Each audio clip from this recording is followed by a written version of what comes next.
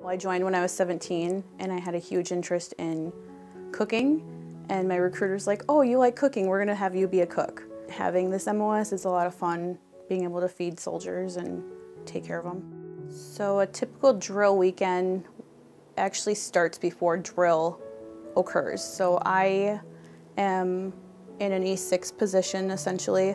I do all the ordering for our unit and any other units that are drilling with us. So I have to go through our 21-day IDT menus and choose what I want to make. Then you get to drill and you just start prepping for whatever meal that you're doing. If it's like breakfast, and you get there 3 o'clock in the morning. Lunch, I usually start prepping at 7 o'clock. It's usually just cooking and cleanup.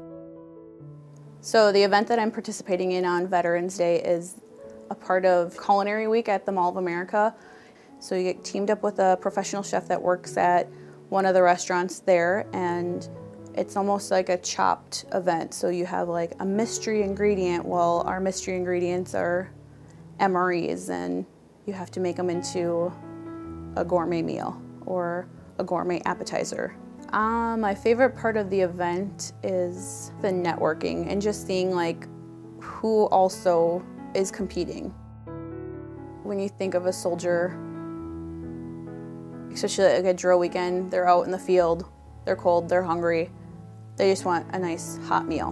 And I think it's really important for me to give 100% of an effort to fuel the soldier. I like to make people feel good with food. I'm Specialist Heather Larson, and I'm in the Minnesota National Guard.